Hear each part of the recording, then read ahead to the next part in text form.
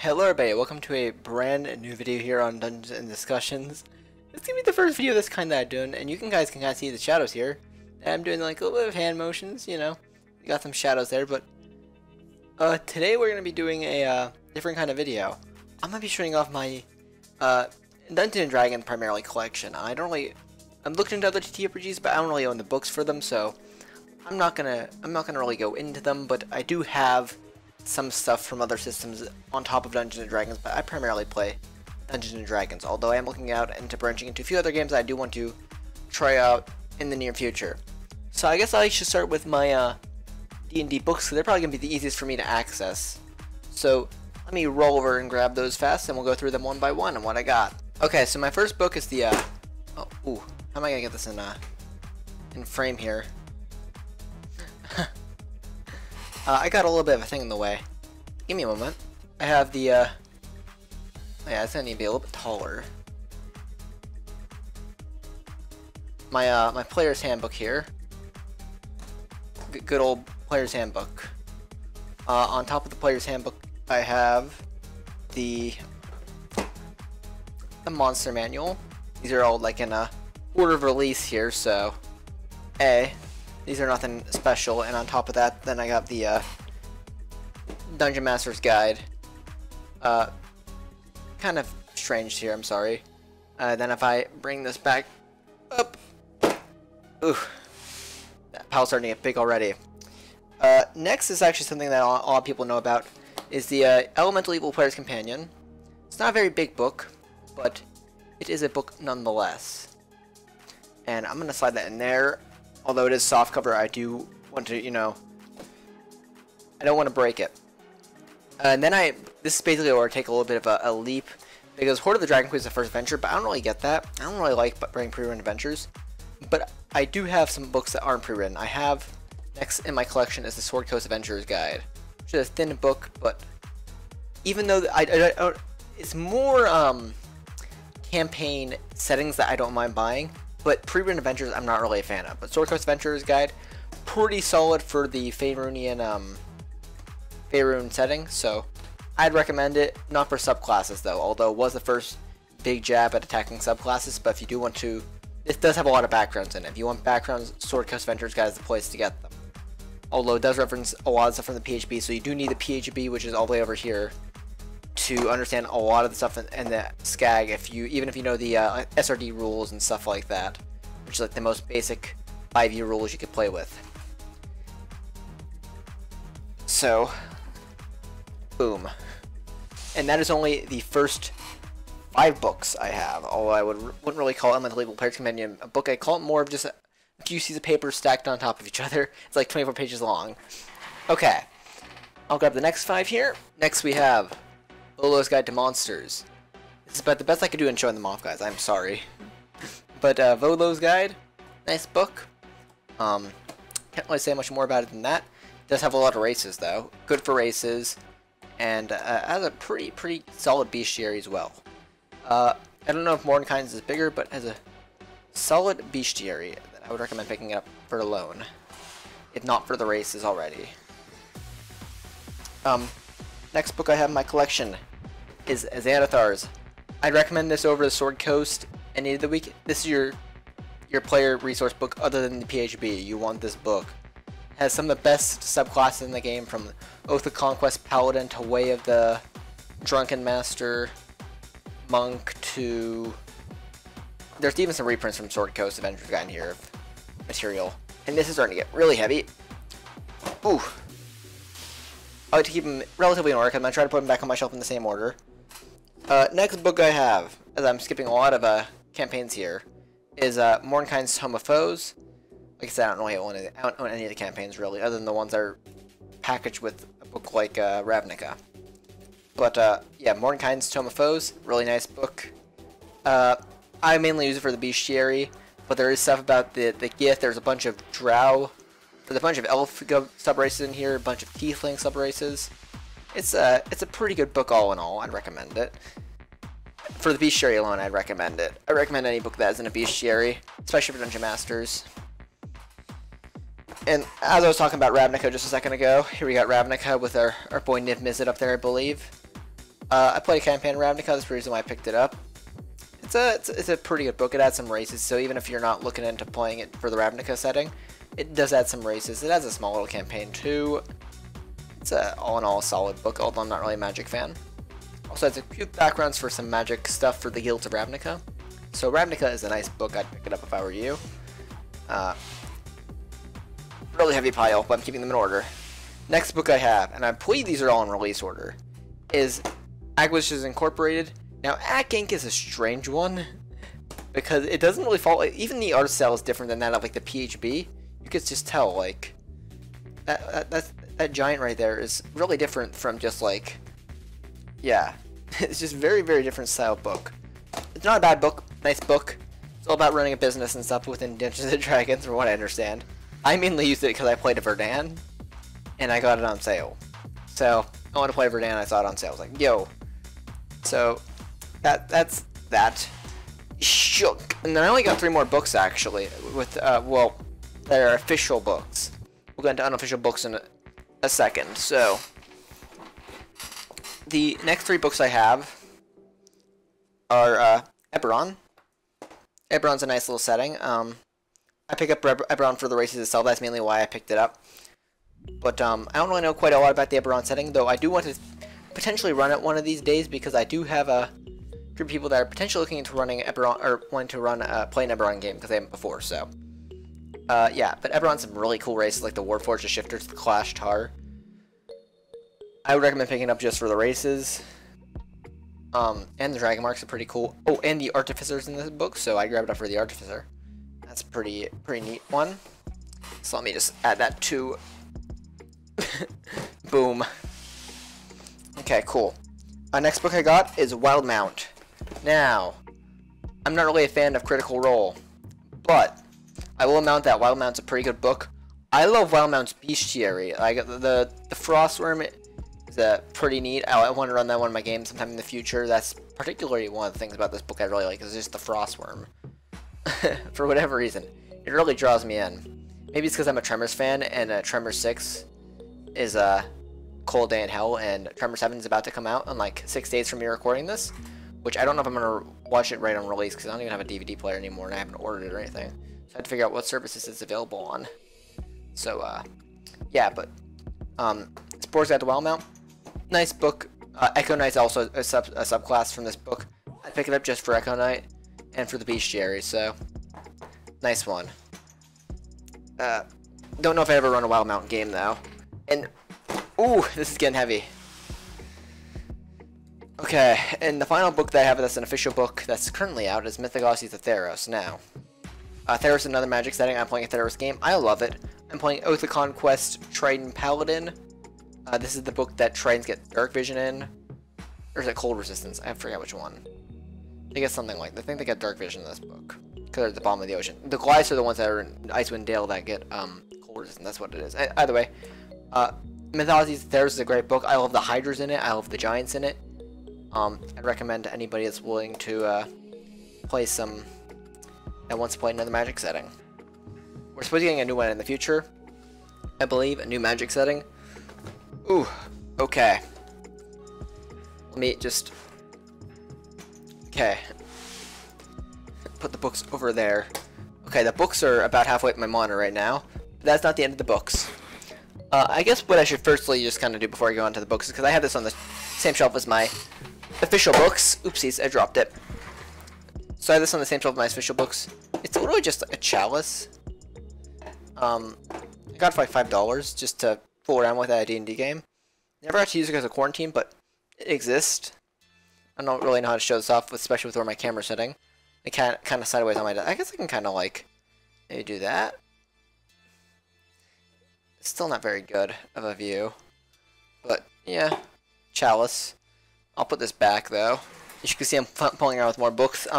What I always like to use when I run my games in particular, and I got them recently, is the Monster Manual Expanded.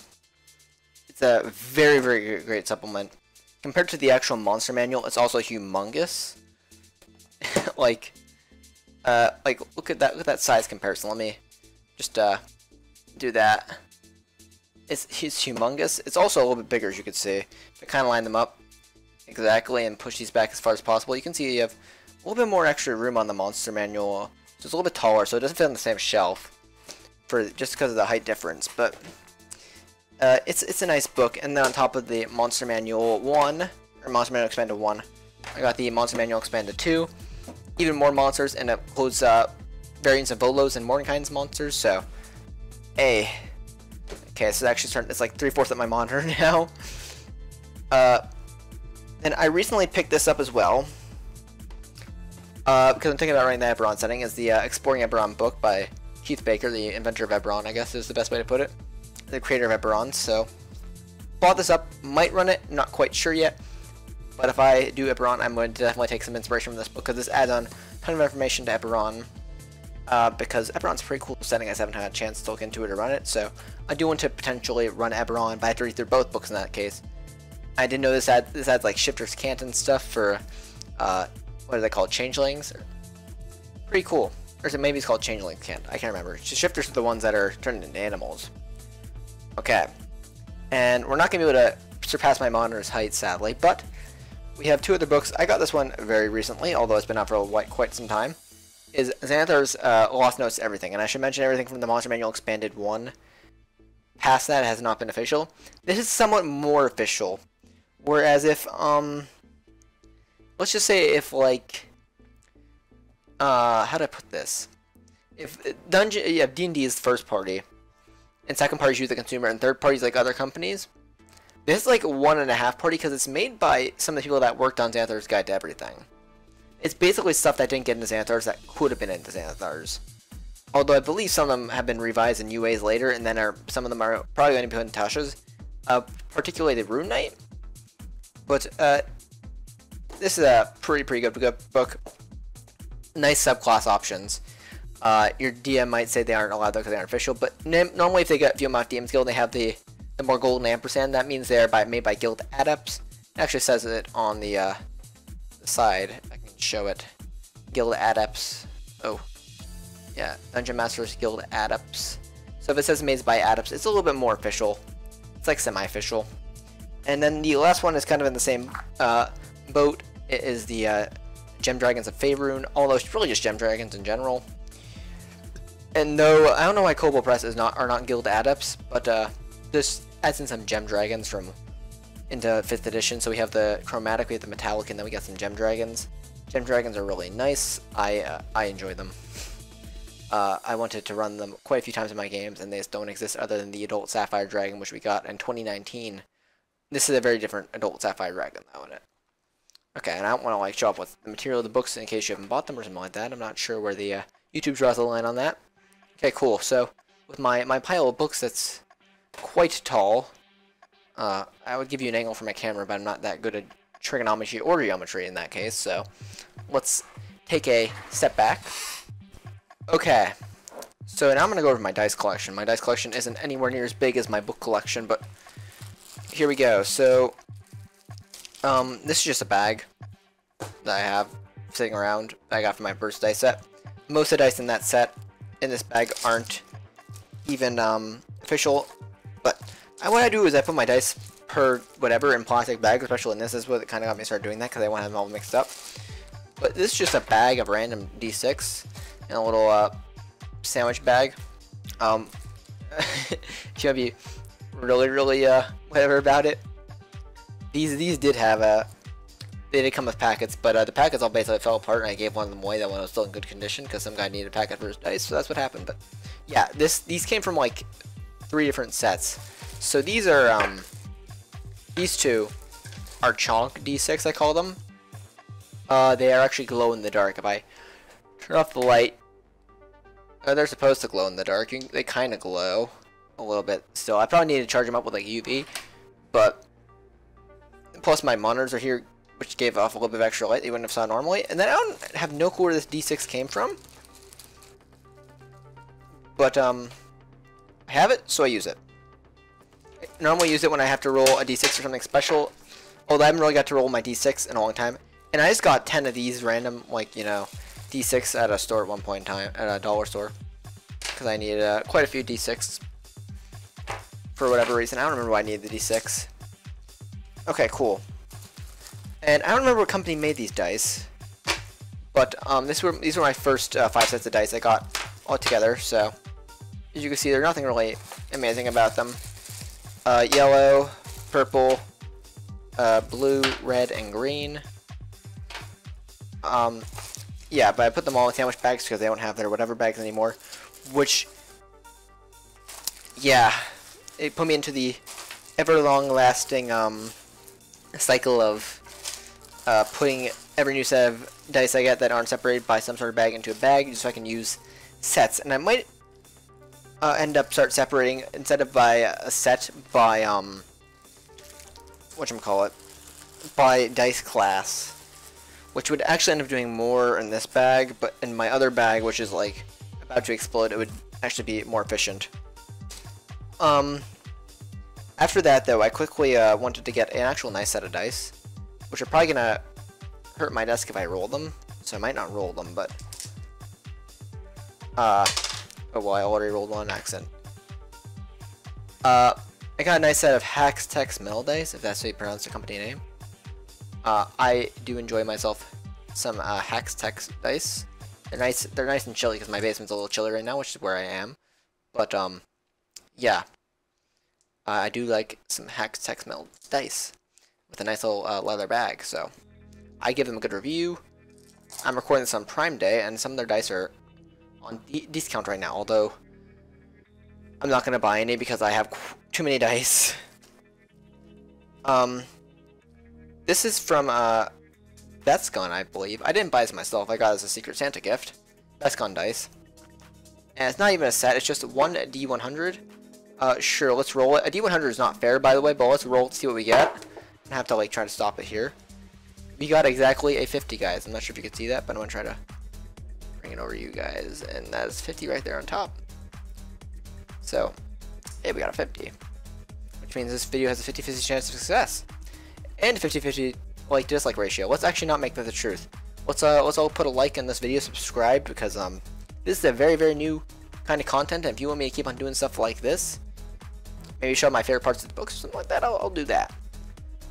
And now finally, chunk bag. This is like the grand whatever of my collection. This is Kume. Kume is, you know, dice producing company. It's a set of 20s, 140 pieces. You can get off Amazon for like $25, I think. But I'll go through it. I'll show off every set, I guess. Painfully. Okay, we got like a red and black set. Nothing quite different from the set in my my first set of dice. We also got this purple and white set. I can show off right there. I don't want to take them out of the bags because, you know, it's gonna take forever if I take everything out of the bags. It's gonna take forever for me to repack up. Okay, we got this nice purple and bluish kind of set of dice. I really like them. Okay. We got a nice black and blue set of dice. More of like a, I don't want to say cyberpunk, but kind of like a, yeah, it kind of can be like a technologic kind of thing, you could say. Okay. This is another set of blue, but this is with orange instead of purple. I like them as well, but just because I like the purples. This is a set of black and yellow, I guess. I like them indeed. Okay, let's keep on digging into this bag. And my least favorite ones are at the bottom, because I don't use them as often. Okay, white and gold, good paladin dice set. Oh, these are like a nice fire set. I'm not sure what I'll use them for. I used to normally use them. I had a flaming sword, not flame tongue. It was just a homebrew flaming sword. I used them when I was whenever I was rolling for that. Actually, I used the chonk dice for it was a great sword, but I used this for the fire part of it. It was an extra d6 for fire. Just like a magical blue dice. Use them on whatever you want to. I don't quite know what I would use those on, to be honest, but they do have some glitter in them, so I believe it's glitter at least. This is just a normal green set like the one I have in my first dice set. These are weird black and yellow, but like yellow dice, black ink. Not sure if I'm an amazing fan of them. And we got green and blue. Like it just as much as my, actually I don't know why it's so far on the bottom, but Like it just as much as my purple and blue and my orange and blue. Here's like just another blue. Blue dice are always nice. Got like some turquoise dice here, although it's looking more like blue on the camera, but I can guarantee you it is turquoise. And I need to bring it closer. That's not really picking up on it, but it's more like a turquoise. It's more of a green than a blue. Maybe it's just not showing up good in OBS. My dice tower's starting to fall over. Just normal green and yellow. Nice set of dice. Purple, yellow. Normal nice set of dice. This is a weird brownish kind of colored dice. Okay with it. Another weirdish brownish yellow colored dice. I'm never gonna use it. Probably. And this one just looks like pure snot. I believe that's the last one. And there's one more in the set, but yeah, it just looks pure snot. Don't really like it. And don't really know what these are. I would say maybe like a red orangish. I don't really know what you have to play like a really bloody character of using these for characters. I don't quite know what I'd even use these on. It'd have to be like some sort of like magic would have that specifically that tinge of color for it to use on any sort of magic class, because I just don't know what I'd use that on. I also have no clue. Anyways, that is my whole entire collection. As you can see here, if I were to move my webcam up a little bit, I got quite a bit there. I'm not sure if Adam's edited this or if I'm gonna edit this, but you know, be pretty niche for whoever does. So I think we're gonna end it here for this time, guys. Until next time, good night, ciao. Leave a like, subscribe, do all that cool stuff. And until then, good night, ciao. Bye, guys. Because I do the intro twice here.